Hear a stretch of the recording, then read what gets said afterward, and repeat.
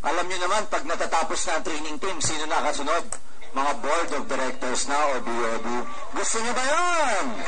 So para hindi na po natin patagalin, para tuloy-tuloy ang ating training, tuloy-tuloy ang ating pag-upgrade ng knowledge, ladies and gentlemen, ang unang sa lineup natin ng board of directors, syempre, hindi po makakapagsimula ang kumpanyang ito 7 years ago without this very person, our visionary president, no less than Dr. Ed Cabantos!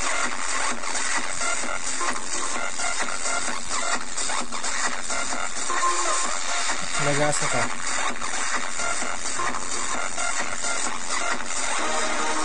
Ako, mahaman, eh. Training, morning! Grabe, binabati ko yung mga nasa third floor, yung mga nasa Luzon, Visayas, Mindanao, yung mga 500 na online viewers natin. Good morning sa inyo lahat. Excited ba kayo? Okay na kailangan sa November 4, ganito suot nyo, ha? Kailangan naka-blue rin na rubber shoes. Marami ba kayo natutunan? Sige, dagdagan natin. For the past 15 years of my full-time MLM experience, I have discovered a lot of things. I've discovered a lot of things na nakatayo. I discovered a lot of things na for some other leaders in the MLM industry, they might find it confusing. They might find it na against what they've learned for the past few years. But what I can say, ito effective. Yeah. And if you're gonna learn all of these things, along sa mga sinabi ni Juno Espinosa, sa mga sinabi ni Jojen Gonzalez, ni Arnel Limpin, of course, yung dalawang ka-partners, it will be very, very easy for all of you na mag-sponsor. Okay na po ba yun? First, that I would like to teach each and every one of you next is what I call skills. Everybody say skills. A lot of people will tell you, which is partially right. Sabi nila, networking MLM is a numbers game. Everybody say numbers game. Dok, ano yung numbers game? Mas marami kang kakausapin, mas marami kang mapapasign up, mas marami kang magiging grupo. Tama po ba? Tama yun. But for me, it's partially correct and partially incorrect. Why? The reason why all of you joined, number one, naniniwala kayo, gaganda yung buhay nyo. Tama po ba? So, sino sa mundong ito ang mag-iisip, ako ayoko gumanda buhay ko. Ako ayoko maging healthy. Ako ayoko tumulong sa maraming tao. Chances are, the reason why you signed up with AIM Global because nakita mo maganda yung company, maganda naman yung products, okay yung kitan, ang dami ng yumaman. Siguro lahat ng kakilala ko gugustuhin to. Yan yung nasa isipan natin. Tama mo ba? Ito yung mahalaga na nangyari. Tinawagan nyo ang kaibigan. 10 out of 10, chances are ayaw umaten. Nangyayari hindi. 10 out of 10, yung dumating, majority, ayaw mag-sign up. Nangyayari hindi. And then medyo nadidepress ka na, akala ko, ako ginusto ko eh. Bakit yung mga friends and relatives ko, ayaw din nilang gustuhin? At times, yung mga babae, pakiramdam pa nila, what's wrong with me? Akala nila ang nare-reject sila. Hindi nila alam, ang nare-reject yung opportunity inaalok mo. Hindi kayo. Kaya yung iba, pag yung mga babae, pag nare-reject, tumitingin ka agad sa salamin eh. May makeup naman ako. Naka-lipstick naman ako. Umiinom naman ako ng product. Mukha naman akong bata. Anong problema dun sa akin? Guys, hindi kayo may problema. Okay? Sabi ng iba, di maghanap ka pa ng marami. Di ba usually yung mga top earners, pag naririnig nyo, miski top earners na ibang company, what will they say? Grabe, yung nagsisimula po ako rito. Excited na excited ako. Ang kinausap ko, 352. Guess what? Ang sumali, 8. Pamilyar mo ba? Laging, ang dami mong kinausap, ang sumali, ba't ang konti? Totoo yung numbers game. Mas marami kang kakausapin, mas maraming sasali. Pero more important than the numbers game is what I call skills game. Ang dami mo mga kinausap. Yung mga kinausap mo, tulad yun rin, na gustong kumita ng mas maraming pera, gustong mabago yung buhay. Pero ba't ayaw sumali? Probably what you lack are skills. Everybody say skills. Sabi mo sa katabi mo, skills are important. Sabi naman ng ibang leaders, duplication is the key. Tama rin yun. Pero kung wala kang skills para i-duplicate, ano i-duplicate mo? Nagigets mo ba? Kung yung natutunan mo mali, edi yung pinabasa mo mali rin. Tama mo ba? Kung sablay yung invitation mo at sa invitation mo hindi dumating yung in-invite mo, yun pa ang i-duplicate mo sa downline mo? Edi kung ikaw nadidepress kasi hindi ka sinipot ng invite mo, ganun din ang mararamdaman ng mga downlines mo, correct? So what you need to improve are skills. Guys, tama yung prospect. Tama yung prospect mo eh. Tama yung tinatawagan mo sila. Tama yung iniimbitahan mo sila. Guys, I tell you, ready silang mag-sign up. At times, ang problema, skills. Hindi mo mapapunta ng tama dito. Bakit? Yung pag-iimbita mo, mali. Di ba mag-iimbita lang, friend, birthday ko ngayon eh. Hanggang ngayon ba naman, kidnap ka pa rin? Di ba guys, if you're gonna do this full time, if you're gonna do this as a career, if you want to earn millions sa ganitong negosyo, siguro wag naman lagi invitation mo, kidnap. Wag naman, ay, birthday ng prince ako, magkita tayo. Siguro naman out of your 100 invites, siguro yung isa pwede kidnap. Kasi kinakabahan ka pa eh. Pero yung 99 sa pag-iimbita mo, sana naman professional. Paano ba yung professional na pag-i-invite? Yung iba, when I was starting with this kind of business 15 years ago, ang turo sa amin, professional na professional. Never text an invitation. Familiar ba kayo sa insurance companies? Familiar ba kayo sa insurance agent? Nakakita na kayo, bihira itong ganito eh. Insurance agent, ide-text ka. Usually, insurance agent, tatawagan ka. Sabi ng insurance agency, sir, ma'am, we have an investment proposal for you. When can I meet you? Is Monday okay or is Tuesday better? Ganyan ang mga insurance agent. Bibihira yung nagtitext. Mas malaki kitaan sa yung global. Ikaw ba, ite-text mo rin? Yung text mo na invite na nakascript, tapos imamassive text mo. Kung sino mag-reply sa poll, pwede na to. Hindi ganun. Isipin mo, ikaw man. Ma-textan ka ng ganun. Pupunta ka kaya? Si friend, doon tinext ako. Hindi man lang personal. Wala man lang yung pangalan ko. Tsaka ang gulo nito. Always remember, ang text, walang emotion. Ang email, walang emotion. Kaya nga minsan, ba't ganyan ka mag-text pero nakakapital? Galit ka ba? Hindi mo alam yung cellphone niya, sira yung caps. Talagang puro capital lahat. Di ba, pati comment sa Facebook, pag nag-comment, puro capital. Ba't ganyan ka mag-text? Alam mo, galit. Yung pala, natural lang pala. Kasi nga, text lang. Walang emotion. Pero pag tumatawag ka na, ayan na. Diyan na pumapasok yung familiarity. Kamusta na? Always remember, the more familiar yung kinakausap mo, the higher the chances of them going to your presentation. Pag naririnig yung boses mo, di ba kayo, minsan pag may kausap kayo sa telepono, naging familiar yung boses, may mga naaalala kayong pagkakataon na magkausap kayong dalawa? Nangyayari hindi. Pag may kausap ka, bigla, nga pala, ito yung classmate ko nung college, ito yung boses nitong ganito. May naaalala ka mga ginagawa nyo noong dalawa. Why? It brings up memories. It brings up familiarity. And the more familiar they are to your voice, to your personality, to your character, the higher the chances of them showing up. So never text. Invite. Eto na, sasabihin ko sa inyo isang sekreto ko.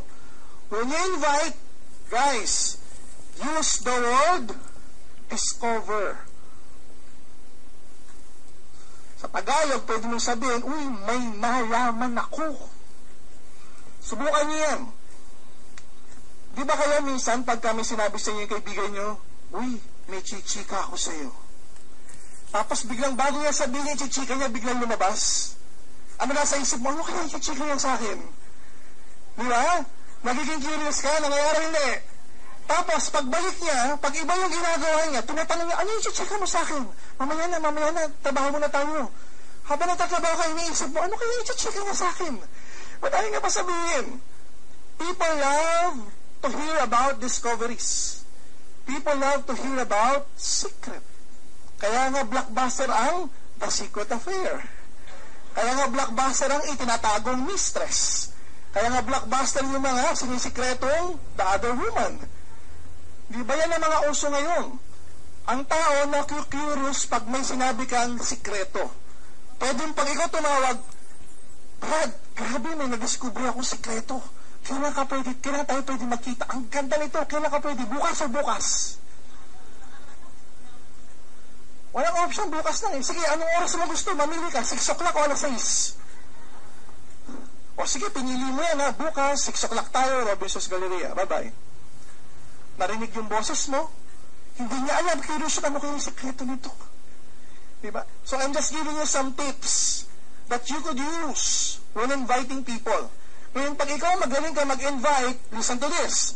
Pag magaling ka mag-invite, mas maraming taong darating.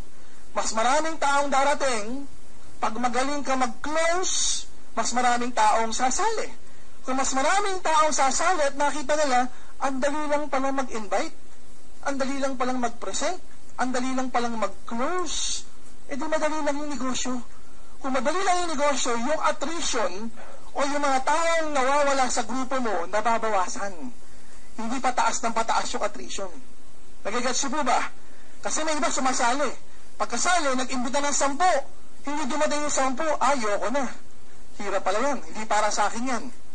Kayo lang siguro dyan kasi gagaling niyo eh. Kasi nakakapal mukha niyo ako, mahihain ako eh. Nagigets po ba? So one way to increase your sign-up is to tell stories. Okay? Kung kayo mapapansinin kayo, mula doon sa unang speaker, hanggang doon sa dalawang kapartner, you will realize, pag may speaker sa harap, usually yung magaling na speaker, lagi may kwento. Pag pumunta ka sa mga stand-up comedy bar, yung mga magagaling magpatawa, karamihan, maraming bit-bit na. Diba, minsan dalawa lang sila, alam mo pare, may nakita ako. Dalawa lang sila, para nagkukwentuhan, pero nagpapatawa na. At yung nakikinig, ayaw na ayaw. Nangyayari hindi. Yung tipo nila Vice Ganda, tipo nila Arnel Ignacio, nila Alan Kay, those people who are good at speaking, at public speaking, usually they're good at telling stories. So kahit bago ka pa lang, kahit marami ka ng grupo, learn how to tell stories. Master the skills of telling stories. Dok, wala pa akong storya na pwede kong sabihin na para sa akin. Okay lang.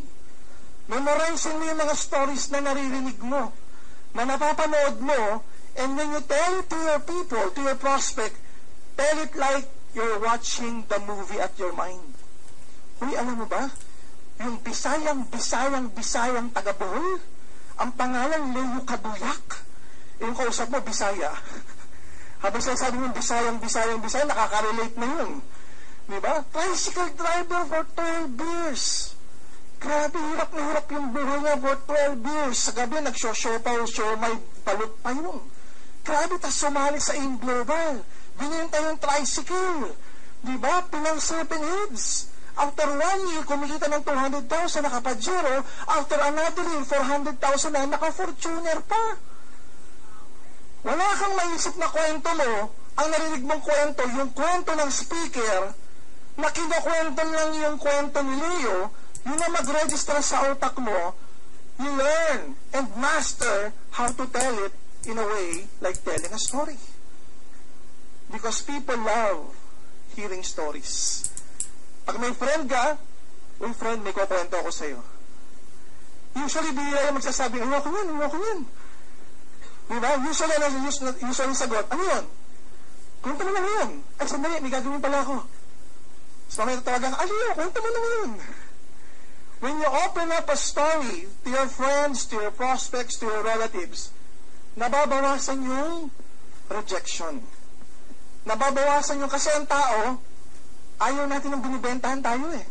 Naku, aalokin tayo ng ayaw natin ng ganun. Nakakaramdam tayo ng signal kapag naku, bibentahan ako nito. Di ba yung mga ganyan? Kunwari may kumatok sa bahay niya, alam mo, mahilig magbenta yun. Naku, bibentahan ako. Sabihin mo, wala ako. Pamilyar mo ba? Bihira sa atin yung, ay, magkita tayo, may bibenta ako sa'yo. Sige, pumunta ka na ngayon. Marami akong pera, bibilin ko yan. Bihira yung ganong karamihan sa mga responses and reactions. Pare, Renche ka, busy ako ngayon. Pwede ba next week na lang? Usually, iniiwasan natin. Kasi nga ayaw natin ng nabibentahan whatsoever. Probably iba may experience, nagpunta ng Mega Mall, naabutan, di ba? Sabi, may libre ka raw ganito, pagpunta mo ron, pinapresenta nga na, kailangan daw ng credit card. Pamilyar mo ba yan? Di ba? Ang pangalan ng insurance company na yan, uy, nanalo po kayo. Nanalo kayo ng kitchen appliances, kailangan i-claim nyo ron. Pagpunta mo ron, kailangan makinig ka muna ng seminar, pepresenta ka, bago mo maklaim yung libre, kailangan mag-sign up ka sa insurance. May mga ganun trauma tayo at our minds. So, ayaw natin yung binibentahan tayo. So, one way to eliminate those kind of things, psychologically, is to open up with a story. So, pag dinaan mo sa kwento, nababawasan yan, ganyan, yung rejection. Yung radar nila, bumababa. Kinukwentuhan mo lang sila, hindi nila alam, binibentahan mo na pala sila. Maliwanag mo ba? Parang yung sinabi ni SP, how to open up a conversation. Hindi yung, hey, ano pangalan mo? Ito, Holidus. Hindi ganoon, di ba? Hey, ano pangalan mo? May product ako, Holidus, maganda sa puso ito. Hindi ganoon. Nalaman mo muna, may namatay ito, nakamag-anak, kinamatay, sakit sa puso. Sabi ko, kwentuhan mo. Okay, at kapag kinuwentuhan mo, by starting with the word, uy, may na-discover ako. Uy, may story ako. Uy, may ichichika ako sa yung sikreto. When you use this word, discover, may nalaman ako, may kukwento akong sikreto, use other words such as most people. Everybody say, most people. Sa Tagalog, karamihan. Everybody say, karamihan. Paano mo gagamitin yan? Pwede mo sabihin sa kanya, pagkatapos pa nung makwentuhan, pag nakikita mo nang medyo bumababa na yung radar niya, para tanggihan ka, malalaman mo naman yan, nakikinig, okay, gumagano, tumatango-tango. Pwede mo sabihin, alam mo, most people na nakwentuhan ko ng ganitong produkto, sinusubukan nila. Alam mo, karamihan sa nakwentuhan ko ng ganitong istorya, sinusubukan nila yung product na to. Hindi mo sinasabing, huy, bumili ka ng product na to ngayon. Indirectly, you're telling them, karamihan sa mga nakakausap ko, bumibili nito. It's like saying to him indirectly, bumili ka ngayon. Without the hassles of the radar, para tanggihan ka. Am I clear? So pag siya narinig niya yun, karamihan, bumibili yan. Usually, parte naman ako ng karamihan bibili din ako. Nagigets mo ba? Ang tawag dyan, soft selling. Hindi hard sell. Sa lahat ng ayaw natin, yung hina-hard sell tayo. Bayad ka na ngayon. Hindi na, gawin ng paraan. Labas credit card. Napipressure kang ganun. Ito, dinadaan mo sa kwento, mamukat-mukat mo, mamaya magbabayad na. Hindi ba mas maganda yung ganun? At if you develop this kind of skill, malalaman mo, ang dali pa na magpa-sign up. Ang dali pa na magbenta ng product. And if you can duplicate this towards your people, sila mabibilisan din, magagaan din sa trabaho, mas lalaki yung grupo, mas lalaki yung check Amen? So learn how to tell stories. When you tell stories, use a lot of adjectives. Tulad na sinabi ni George, gusto mo kotse. Anong kotse? Pula. Anong pula? Mitsubishi. Anong Mitsubishi? Pajero. Anong Pajero? 2011 model. Anong 2011 model? Naka-mags. Kumpleto. Vivid yung story. Si Leo, grabe 12 years, tricycle driver. Grabe ang itim niya. Ay, di mo naman nakita. Tingnan kasi araw-araw nagmo-motor siya. Yung motor niya walang tapalodo rito. Grabe ang itim niya. Hirap na hirap. Pawis na pawis araw-araw. Ay, di mo nakita. Kasi iba yung pag nagkukwento ka nang mabulaklak ang bibig. Nagigets mo ba yun? Siguro meron kayong ganong kaibigan, meron kayong ganong kakilala. Di ba na pag nagkwento, superlative yung mga ginagamit na words. And the more words na ginagamit niya to describe the character of the story or the story itself, the more na mas gusto mong makinig. Kasi hindi boring yung kwento niya. Amen? So use those kind of things. I'm not saying mag-invento kayo. Just use words within the boundaries of that particular limit.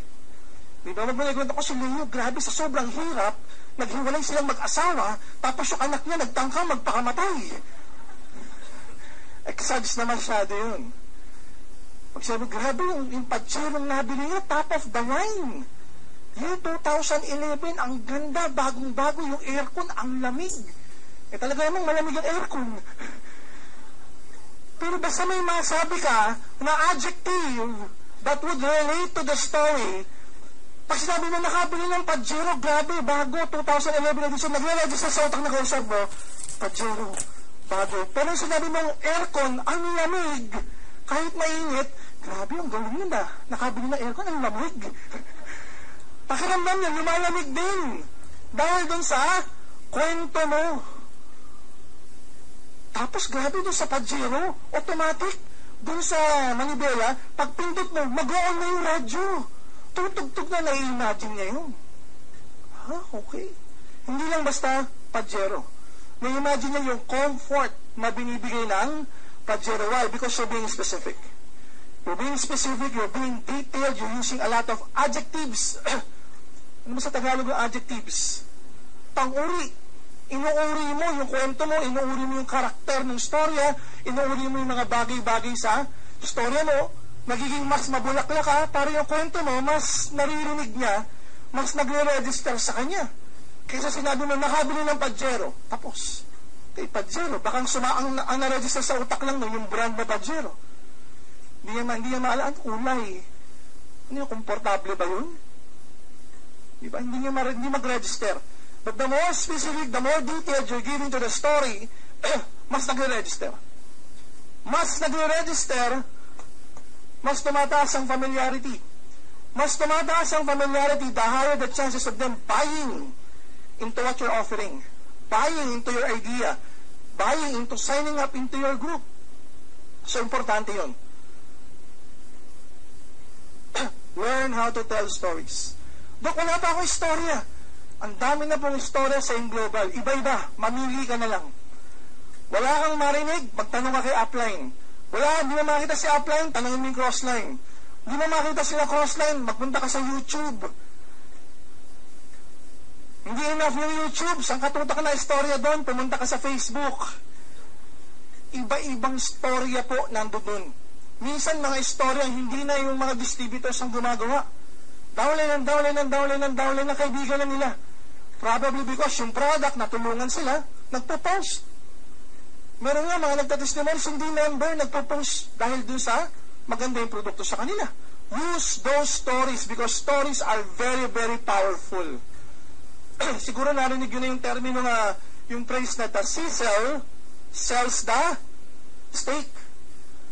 Pag nakakita kayo ng sizzling steak, o yung karne na nasa sizzling plate na nagsisisal na ganyan, pag dumaan sa harapan nyo, yung bango mo na, may garlic pa, nakakagutom. Pero nakakita mo na sa menu, sizzling steak, di mo binili. Pero na may nagdaan, nakakita mo, sana yun yung binili ko. Kasi ang nagbibenta talaga ng sizzling steak, yung sizzle. Kasi doon sa sizzle, nag-visualize na kung ganda tingnan, fresh na fresh yung gulay nilagay doon sa sizzling plate, naamoy mo pa. Because it's the sizzle that actually sells the steak. In network marketing, facts are good. Yung mga maganda, yung mga katotohanan about the company, they're good. But what sell are stories. Pag uwi ng guest mo sa bahay, ang nag-register sa utak nila, hindi yung 7980, hindi yung nagagawa ng produkto. Ang nagre-register sa utak nila, si Leo Kaduyak, diba? 12 years at tricycle driver, bisayang-bisaya sa buhay niya, kumikita ng 400,000, naka-Fortuner. Yun yung nag-register sa utak nila. Yung kauna-unang ambassador, global ambassador, manilibdani, nakapunta ng US, nakapunta ng Europe, yun yung nag-register sa utak nila. Hindi yung marketing plan. Tanungin mo nga sa guest mo, ba't ka nag-sign up? Hindi yung marketing plan. Nag-register sa utak niya yung mga kwento that they've heard So stories are very, very important. Learn how to be a powerful storyteller. Paano magagawin yun? Practice. Everybody say practice. Pag-practicean niyo yung mga anak niyo. Yung nagbibiro. Pag-practicean niyo yung asawa niyo. Pag uwi mo sa bahay, practice. Kung gising pa yung anak niyo, bukas, pag nakita mo yung anak, grabe, may nadiscovery ako. Pag sinabi niya nga, tay, ano yun? Kunin mo yung dyaryo. Pagtimpla mo akong kape, kuha mo akong tuwalya. O sige, dali lang tayo. Pagkuha ng tuwalya, binigay sa'yo. Pag bigay sa'yo, tumalikod ka.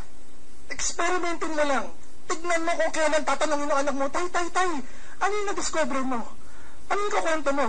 Ano yung sekreto? Ano yung nalaman mo? Doon ka magugulat, they will ask you. Hindi ba mas maganda yung prospect nagtatanong, ano ba yun? Tama mo ba? Kasi ikaw yung kwento ng kwento, mas maganda yung prospect yung nagtatanong. The more curiosity that you can create to the prospect's mind, the better. Mas mataas yung chance na darating siya. Mas mataas yung chance na magiging interesado siya. Without the radar, naku, bebentahan ako niyan. Naku, networking ngayon ako ng ganyan. Nagigets mo ba? Self-selling. Use stories. Learn the skills in telling stories because these are very, very powerful. Mula na nag-join kayo dito hanggang ngayon, ilang stories na yung narinig nyo. That's one proof. If there's a skill you need to learn about this. How to be a powerful storyteller. Next. Listen. Everybody say listen. Listen to your prospects. Each and every prospects has different needs. Iba-iba uri ng tao. Iba-iba yung pangangailangan nila. Iba-iba yung reasons why they join. But they all like to join. Always remember that all of your prospect would like to join right now. Yun ang gusto nila. They're just waiting for the right word na marinig sa inyo. If you use the wrong word, naku, binibentahan ako niyan. But if you use the wrong word, if you use the right word, ay, stop selling. Sige, maganda yan. Kwento ka pa. Ano yung discovery mo? Kwento ka pa. Nakikita niyo yung difference? Wrong word, babentahan ako nito. Dalayo ko rito. Right word, ano yung kwento mo? Ano yung sikreto? Sige, kwento mo sa akin. Saan yan? Punta tayo, kwento mo sa akin. Yung iba hindi pa rin magets. There was this experiment done. To provide you my point with these two important skills, there's story been done. Ginawa sa Stanford University. Asan po ang Stanford University? Isang sikat po ito na universidad sa US. Medyo kalibel nito ang Harvard. Ayan na. Pamilyar po ba Harvard? They did a study how words affect decisions of people. Ulitin ko gumawa sila ng isang pagsusulit, pag-aaral at research kung paano nakaka-apekto ang word, salita, sa desisyon ng tao. Sa paanong paraan? Experiment sila. Gumawa sila ng isang pulube. Okay? Pulube, nilagyan nila ng shades. Kunwari, bulag. Tapos, dinumihan nila yung mukha, dinumihan nila yung damit, gusguso yung damit, pinaluhod sa isang kanto, tapos nakayungulan na gano'n yung bulag, meron dong lata sa tabi. Tapos, may note doon. May note sa gilid. Nakalagay doon sa gilid, I'm blind. Please help me. Okay? Yun yung experiment. Ano nangyari after half a day, after around 4 hours, may mga few coins, few dollars na nando doon. So, ang ginawa ng mga researchers, teka, yan ang effect by using the words, I'm blind. Please help me. Ano ginawa ng mga researchers? Kinuha yung note, pinalitan ng bago. Pinalitan ng bagong note. Tapos, nilagay doon sa tabi ng bulag. Ano po nangyari? After just a couple of minutes to an hour, ang daming naghulog ng coins at ang daming naghulog ng dollars. So the question right now is, ano yung words na ginamit? From, I'm blind, please help me. Ano po yung pagbabago? Ito yung nilagay doon sa word. Sa cardboard, ito yung nilagay. Today is a wonderful day and I cannot see it. Gagets niya? Ano ang message? The same. The message dito, bulag ako, tulungan mo ako. Ano ang message dito? Ganun din, di ko nakikita, tulungan mo ako. Pero because different words are used, different effects. Ano epekto dito? Konti tumulong. Ano epekto dito? Maraming tumulong. Ano goal ng bulag? Tulungan mo ako. Nagigasi mo ba? Baka mali yung words na ginagamit mo sa pag-invite. Baka mali yung words na ginagamit mo sa pag-represent. Baka mali yung words na ginagamit mo sa pag-close. Baka mali yung words na ginagamit mo sa pag-follow up. You can learn the skill of using the right and proper words. And in doing so, mas madaling darating si prospect. And in doing so, mas madaling siyang magsasign up. In doing so, marinilang siya, ang dali lang pala nito using the right words. Amen? And to start, you should be able to listen. Everybody say, listen. Practice listening. Pag may prospect kayo, alamin nyo ano yung needs ng prospect. Kita mo yung prospect, bata, 20 plus, healthy. You might be thinking, naku, hindi ito kailangan ng supplement kasi bata ito kung siya. Tapos, kunwari, wala namang relatives na naikukwento na may sakit. So, walang paggagamitan to ng product. Pero nakita mo, bata siya, ambisyoso, gustong magkaroon ng magandang buhay, pwede maikwento yung tungkol sa negosyo. Partner, dito, pag nakita mo yung negosyo, grabe, may nadiskubre akong paraan. May nadiskubre akong paraan. Yung mga bata, na karamihan, nakukwentuhan ko nito, pag ginawa to, grabe, within less than a year, nagkakakotse. Nagigets mo ba? Inaaral mo yung kausap mo kung ano sa tingin mo yung pangangailangan niya, yun ang i-offer mo. Bakit bata eh? Usually sa bata, pagka sinabing, ano kaya itsura ko pag nakakotse ako? Ayan na, Diyos ko po, di na makakatulog yan. Pero imagine mo to, kausap mo si Tatang. Si Tatang, 60 years old, taga-probinsya. Sabihin mo, Tatang, may nadiscovery ako. Grabe, yung mga gumagawa nitong gantong negosyo na naalokan ko, nagkakotse. 60 years old, taga-probinsya, si Tatang. Nagigets nyo? If you're using the wrong words to the right prospect will not sign up. Kaya lahat ng kakausapin mo, gusto yung inaalok mo. Baka mali yung words na ginagamit mo. So listen. Listen to your prospect needs. Are you learning? Pag bata, baliw sa kotse. Baliw sa pagkakitaan. Pagka couple, 30 plus, mag-asawa, middle age, 30 plus, gusto yan, savings. Gusto yan kumita ng malaki. Okay? Gusto yan leverage income. Pag matatanda, it's more about the health and savings. Tanda na ako eh. Gusto ko pa nag-retire ako, may mapagkukunan ako. So use motivation and closing techniques to the right people using the right words. Never intermix all of those two things. Bata kausap mo, savings ang closing mo. Eh, usually pag bata, magastos, but savings ang pang-closing mo. Kausap mo, mayaman na, sir, yayaman kayo dito, mayaman na nga eh. Gets nyo ba? Minsan may ganun eh. Mag-iimbita, mayaman, naka-Mercedes-Benz, tapos pinakilala kay upline, sabi niya upline, sir, maganda to, pag ginawa mo, magkakakotse ka. Naka-Mercedes-Benz na nga eh. Ano sasabihin mo, pag mayaman, sir, yung opportunity inaalok namin, I discover, karamihan sa mayayamang nakausap ko, grabe ginagawa yung negosyo kasi gusto nilang makatulong sa ibang tao. Amen? Mga mayaman, mayaman na yun eh. Ang gusto mo mga mayayaman, makatulong. Kaya when you use the word makatulong, sinabi mo may na-discover po akong paraan at mga mayayaman ito, grabe ginagawa yung negosyo kasi karamihan sa kanila, most of them are doing this to help people. Mayaman ako yung kausap, prospect ako, mayaman ako. Gusto ko makatulong. Karamihan sa mayayaman yan ginagawa para makatulong. Yun ang gusto ko eh. Lahat ng gusto kong marinig, sinabi mo. Dahil sa sinabi mo yung lahat ng gusto kong marinig, magkano ba yan?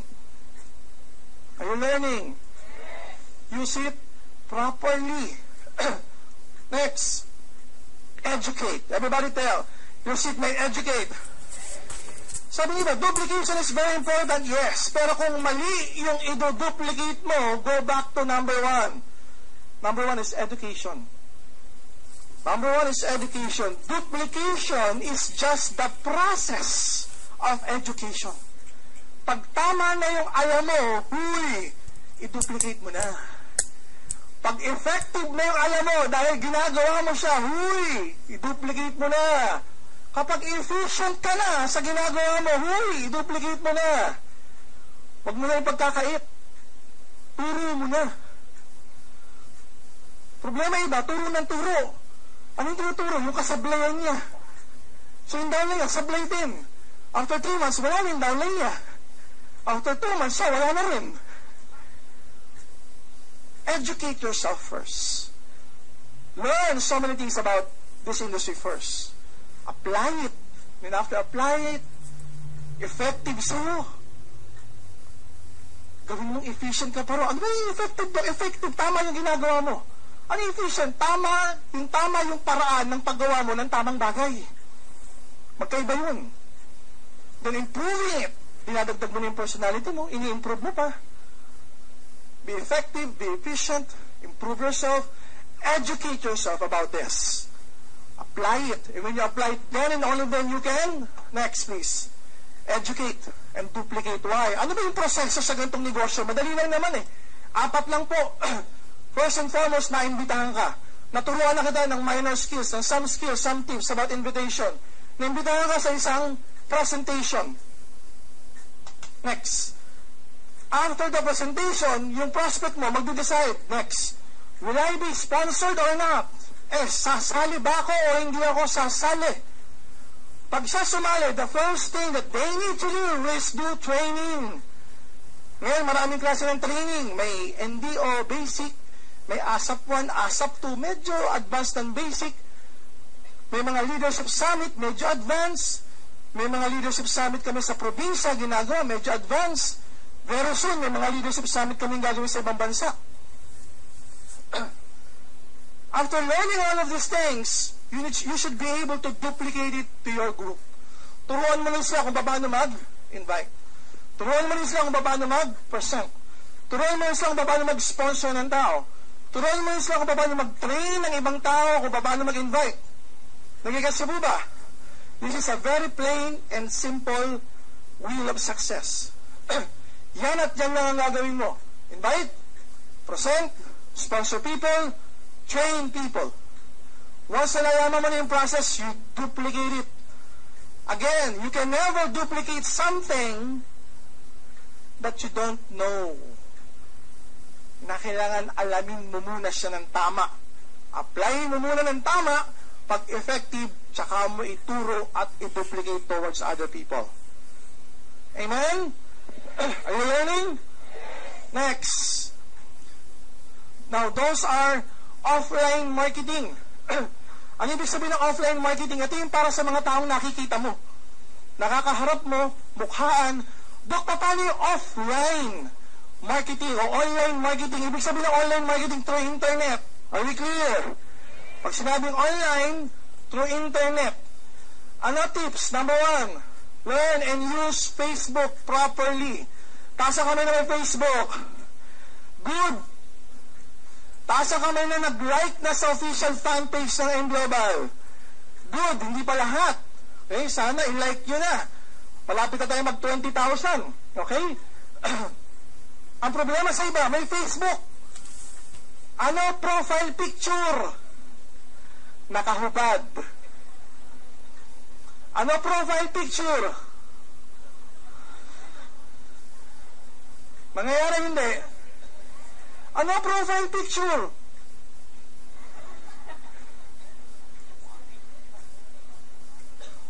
Tapos, meron kang kachat na Nigerian, negosyante. Pag silip ng Facebook mo, ang nakita yung nakahubad. How can your online prospect have familiarity with you? Number 1, ang chat, again, walang emotion. Kahit lagyan mo ng LOL, wala pa rin emotion yun. Kahit lagyan mo ng exclamation point, wala pa rin emotion yun. Binabasa niya lang yun. Paano magkakaroon ng emotion yan pag nakita na yung picture mo? Pag nakita ka ng live sa Skype, paano na makikita yung picture mo? Facebook. Pagbukas ng Facebook mo, Diyos ko po, imbis na ma-attract, na-reject ka tuloy, ayaw na sumagot sa'yo. Paano ba naman? Yung mga photos mo ron, kakaiba itsura. Yung mga friends mo, 90% puro babaeng malalaswa. Totoo, hindi totoo. Tip number 1, if you want to use Facebook, online marketing, create another account. Okay, sabihin mo sa katabi mo, create another account. Tapos, yung another account na yan, i-like mo pa rin sa In Global fan page. So, dalawa na yung account mo. Isang personal, isang pang-In Global. Okay, am I clear? Siyempre, yung profile picture mo, pang-business, kinakailangan business-like. May business-like bang nakaganon? Kung kumikita ka ng mga $500,000 a month, okay lang kahit ano na picture mo. But if you're not earning that much, be professional. Ano picture mo? Ayan, nakapolo ka. Nakapolo, nakapormal, hawak yung product. Hawak yung product, nakaganyan. Hawak mo yung product. Dapat may product ka. Bakit? Pag nakita yung picture mo, may product ka, sa tingin mo, na itatanong, ano yan? Di ba? Eh kung ikaw, may picture ka sa profile, nakahubad, ang tanong, ba't ka nakahubad? Di ba? Pag ikaw may picture sa profile picture mo, nakatanong ka, saan yan? Di ba? Yun ang mga usual na itatanong. Pero kung maganda yung suot mo, formal, tapos may hawak ang product, nakangiti ka, nakaganyan, ano yung hawak mo? Or that can start a conversation. Amen?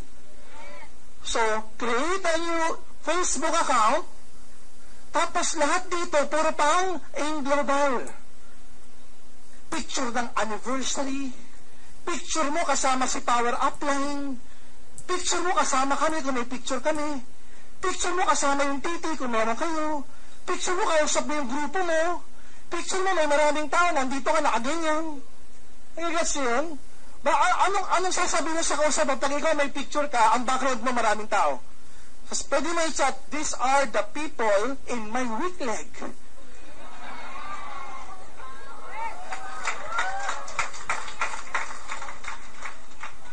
Ang ginawa mo lang naman, tumayo ka, nagpa-picture ka na. Hindi mo na ng grupo. Why? Because you're presenting yourself as someone professional. You're presenting yourself as a leader. Someone that can tell stories. Anong story to? I'm meeting my group. I'm motivating them. I'm training them how to reach their goals and their ambitions. And may picture kang ganun. Tapos may mga comment, power. Tapos madaming likes. Nagigets mo ba? So kung may prospect ka, nakachat mo, binigay mo yung Facebook account mo, nakita niya yung forma mo. Diba? Nakita niya may mga tao kang kausap. Nakita niya may mga events. Kunwari, ako? Ultimate Eagles ako. Kunwari, di ba orange? O, naka-orange din ako. Tapos background ko sila. This is my group. Kahit na wala ka pang group. Part ka naman ng group.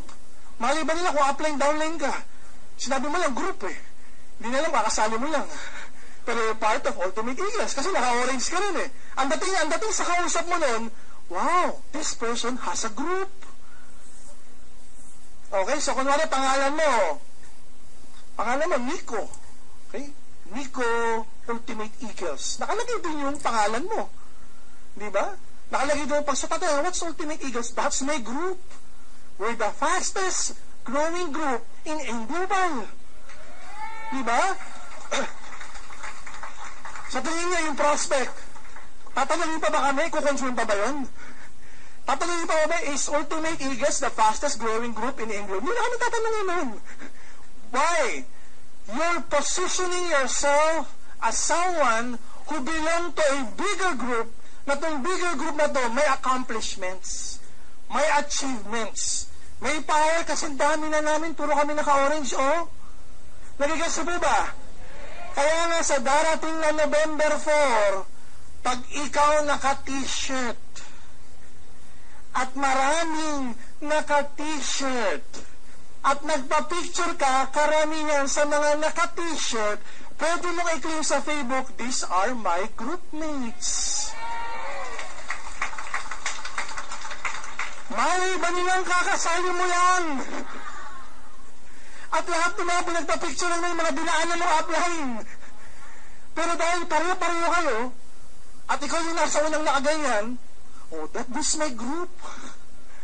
Ikot-ikot na lang kayo. Ikaw naman sa unahan, ikaw naman. Likod naman ako. Ikaw naman yan. Diba? That's powerful. Diba? Ang dami. Iba-ibang tao, iba-ibang mukha, iba-ibang kulay, iba-ibang buhok. Tapos, pare-pareho ng t-shirt, tapos ikaw yung nasa una, nakaganyan ko. Proud na proud ka. Hindi nyo alam, paikot-ikot lang pala kayo. Diba? Nagigasa mo ba? So, pag gano'n, ang ginawa nyo, nagbibuild ka ng familiarity, credibility. Credibility doon sa kausap mo. Pag nagbibuild ka ng credibility, isipin mo kausap mo online, wow, this person must be really, really good. Okay? Kasi ang dami ng pictures sa Facebook na magbibigay ng credibility sa kausap mo. Ulitin yung word. Credibility. Everybody say credibility. Hindi credible yung may Facebook account ka tapos may hawak kang alak. May hawak kang Yossi. Health and wellness ang product, may hawak kang Yossi. May hawak kang alak, nakahubad ka. Diba? Nasa beer house ka. Nasa casino ka, no? Business to eh. So dapat yung mga pictures mo can attract business people. Are you learning? Facebook is the first stage. Picture, chat. Yung next familiarity level and credibility level that you can create is you should learn and use Skype. Everybody say Skype. Eto na. Na-impress na sa Facebook account mo sa dami ng mga pictures mo na may maraming tao at very professional looking ang Facebook account mo. Eto na. Nung mag-Skype kayo, nakasando ka. Tapos ang likuran mo, di maipaliwanag kung papagbayan o aparador na luma o bukid. Nagigets nyo? So, pag nakipag-Skype naman kayo, be professional. Last month, tinext ako ng pinaka-paborito kong 001, ang pangalan John Mac. Sabi niya, Doc, merong binigay na Skype sa akin, Indian Power, interesado mag-in global. Ano pangalan? Rock shit. Sabi ko, sigurado ka, interesado to. Anong Skype name? Rock shit. Sabi ko, pangit naman. Skype name nito, rock shit. So, binigay ko yung username account ko sa Skype. Nag-Skype kami. In fairness, pagbukas ng Skype account, nakapormal. Nakapormal yung kausap ko. Indiano to, Indiano. Tapos nag-i-Inglesan kami. Sabi ko, okay itong kausap, professor. Ang background niya, puro mga libro. Puro mga libro na motivational books. Think and Grow Rich, Napoleon Hill, The Secret, di ba, mga Robert Kiyosaki books. Sipin mo yun ang background yun, nakipag-usap sa akin sa ganyan. So ano yung ano yung gusto niya iparating? Negosyante ako. Yung mga libro ko, puro mga business books, leadership books, John Maxwell, nakalaki dyan. Yun ang gusto niya ipahatid sa mga kausap niya. So ganun din kayo. Di ba baka mamaya nakipag-Skype kayo, dito sa likod merong baygon, dito may payong, dito yung mga pinaghugasan. Tapos nakapormal ka, English ka ba? With our business power, you can achieve anything. Pag tinanong, what's that at your back? Is it baygon? The cockroach killer? Ay, kasi mo ba? Ang galing mo na mag-Facebook, picture, Skype, sablay ka. Number 1, dress up. Diba? Dress up. Mag-polo shirt ka. Diba? Mag-polo ka. Diba? Kahit naka-shorts ka lang sa ilalim. Hindi naman nila kita eh. Hanggang dito lang eh. Diba? Tapos learn to use powerful words. Okay? Learn to use powerful words like yung mga believe. Everybody say believe. Bigyan mo lang yan ng technique. Whenever you use positive and powerful words, listen, Look at my hand. Whenever you use powerful positive words, you point it to yourself. Kung may kausap ka online o offline, tao, alam mo ba, if you believe in our products, if you believe in our business, sinasabi mo, believe in the product, sinasabi mo, believe in the business, pero indirectly and psychologically, you're telling the prospect, believe in? Nagigets niyo? Kailangan synchronize. It takes practice. Wag yung, if you believe in the products,